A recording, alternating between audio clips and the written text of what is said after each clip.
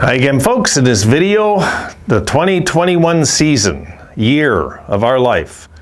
Let's look at it coming up.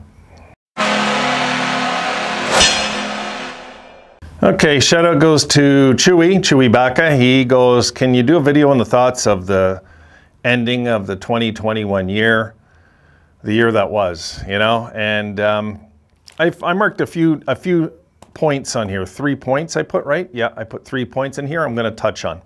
So the first point is going to be the changes in the Sabres organization, personnel, and I'm talking players, where we're at now to where we were a year ago.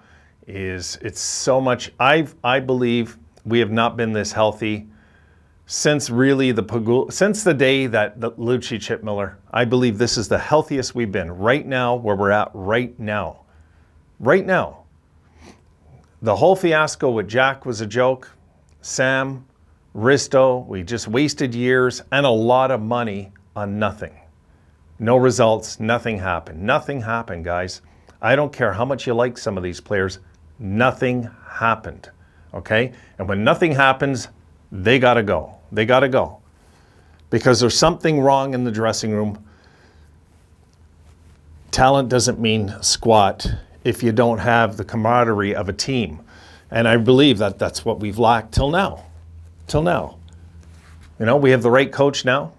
I know he's got some learning curves to do, I believe, as a fan. I mean, he's got to teach the kids how to be tougher and meaner. And I'm hoping that's in his plans, because if it's not, he will get fired eventually. He won't last. Granada will not last if we have a wuss team. The reason why we did this rebuild is because we had a wuss team. When Miller got hit, nobody came to his defense, right? That's how all this rebuild started, guys, was that minute. So if we think we can get away with having a wuss team a decade later, it's kind of a stupid strategy, isn't it? You know, so yeah, we've got to get some mean in this lineup, and I believe that has to be part of the plan. A guy like Wilson would be perfect. He would be. A guy like that. So if we can get some sort of good, crazy power forward that's insane at the same time, that would be great. And we could use a few scrappers in the lineup. I don't care what the new wave of fans think about that. Doesn't matter. No, you need to have tough. If you're going to win a Stanley Cup, you have to be tough. We're not. We're just not tough. And we'll have to see how it unfolds. I mean, we were tough last game, but that's last game. You know what I mean? Doesn't mean nothing to me. I need to see it for 3 months straight. Then I'm going to believe this is for real, what's going on. So that's kind of where this guy stands with the team. But I'm thrilled with the personnel. I'm thrilled with the young talent we have. I know a lot of you like guys like Bryson and stuff, but I don't believe they're in our long-term fit because they're too small.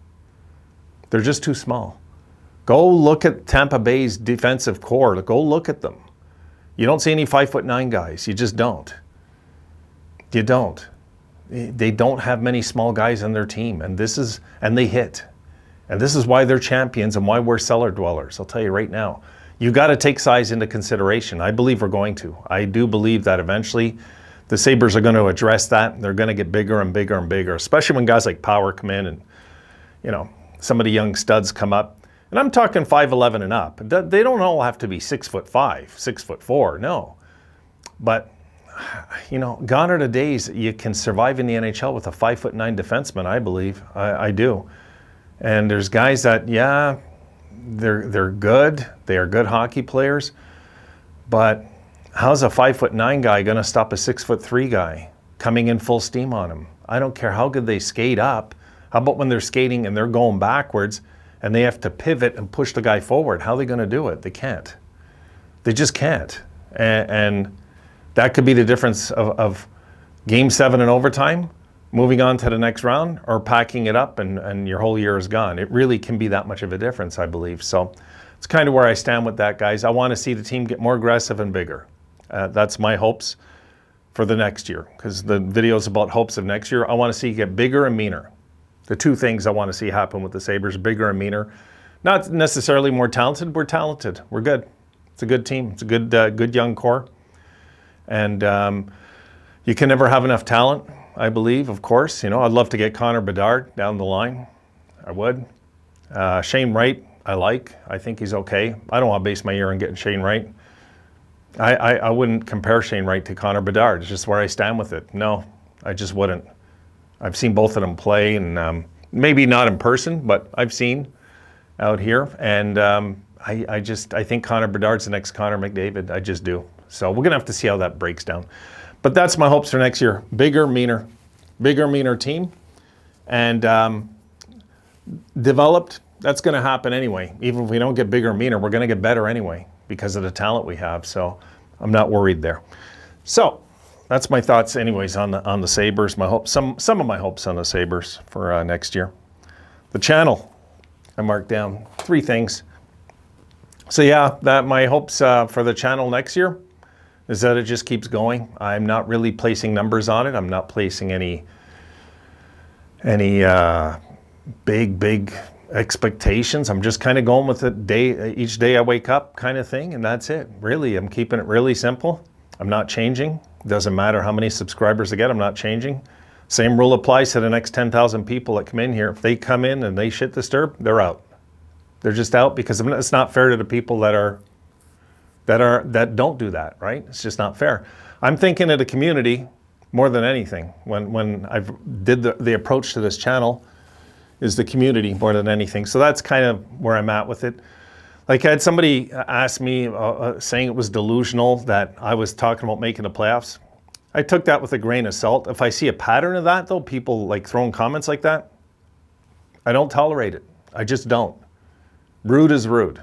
Don't pretend it's not. Don't be an internet tough guy. I'll catch it in a heartbeat. Don't be a troll. I'll catch you. I was a troll. I catch it in a heartbeat. I don't know if any of you ever go to Hockey Buzz. I was one of the worst trolls in Hockey Buzz. One of the worst. I really was. So I can catch trolls very quick. I can spot selfishness, inconsideration very quick because I'm sober. And I look for character defects. So I spot it very quick. So just saying, choice is yours. You know, if you want to have your minute of glory and get rude and arrogant, enjoy it, because I'm just deleting the comment and deleting you right after. So just saying, guys, keep it nice, keep it friendly. That's all I ask. It's not asking much either, really, because if you want to be internet tough guys, there's other channels to go to that they don't care if it's a zoo. I do here. It matters to me. So my channel, my rules. Sorry. Got to be like that. I got to be hard, because if I'm not hard, I'm going to lose all the good people that have been here right from the beginning. That's not fair to them. Hopes in 2022. This is the third and final thing. Hopes in 2022. If I'm going to look at it depends. I mean, I still have hopes the Sabres can make a bubble run this year. And people that don't believe it just have the attitude that I can't, which I believe I can. Anything I put my mind to in my life, I didn't get a black belt by walking into a Taekwondo dojang just by being a nice guy and saying, here, I'll give you money. No, I had to work my ass off for it. I had to get my head kicked in many times by Fort Dan black belts. Try sparring a Fort Dan black belt. It makes you very humble. That black belt's pretty crap. I'll tell you right now, okay? Because you're sparring a guy, you're looking at his foot, and then the next thing you see is a flash, and you didn't see it coming. You just didn't see it coming. They faked you with one foot, and the next one got you. So that's how that works. I'm the same way when it comes to my beliefs, the way I approach things, okay? I approach things the same way. I always believe I can and will. And I believe the same thing with the Sabres. I have to. It's part of my makeup. It's who I am. So I believe that the Sabres can and will eventually, it could be this year, make a bubble run. I'd be thrilled with that. Really, guys? If they lasted to the 67, 68, 70 game mark and then they started to bow out a bit, we could all live with that and be proud of them and say, you know what, this was a year of improvement, a year of learn, and a year of hope for next year. That's all we're looking for as fans, I believe. Of course, we want the ultimate prize, but that's going to have to wait. Next year, my hopes for next year, 92-point season. I'll just throw it right out there, the number. 92 points, 94, 92, 95, that area, okay? So that's what I'm hoping for next year, that the Sabres, no, you know what, change, 92 to 96. I like even numbers. 92 to 96, and perhaps a playoff berth next year. We'll see. It's too soon to tell still. It really is. But everything can go wrong, and starting with COVID, right? So I just don't know. But I do believe 92 to 96 points next year is realistic if we continue to progress the way we're progressing as an organization as a whole, the whole thing, GM, coach, assistant coaches, scouting staff, the meetings these guys have, drafting properly in the second round especially, things like that. If we can continue doing those things, the organization is going to get deeper and deeper as we're getting better and better. All of a sudden, we're a good team with a deep farm. Let's not forget that. It's not we bring up the farm and we have nobody after that and this is our one chance. No. We're going to have a team that's good with a deep farm is the goal for sure. It has to be. Any GM worth 2 cents is got to be the goal. You got to have the depth behind the good in the front, or else forget it. It's just a smoke and mirrors what you're putting up, because all of it, and that's what I believe. I know I'm right. That's what Vegas are. It's smoke and mirrors.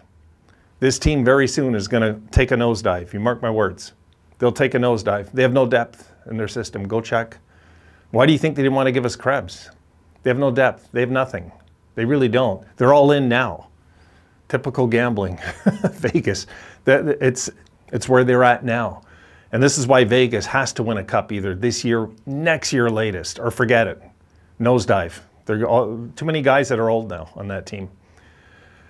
They're all in this year, that team. So I don't want to see that happen to us. That's why I'm comparing. I don't want to see the Sabres wind up that way. I want to see the Sabres build to getting good and keep building down there at the same time. And that way you have an even flow of water going around all the time. All the time it's flowing nicely.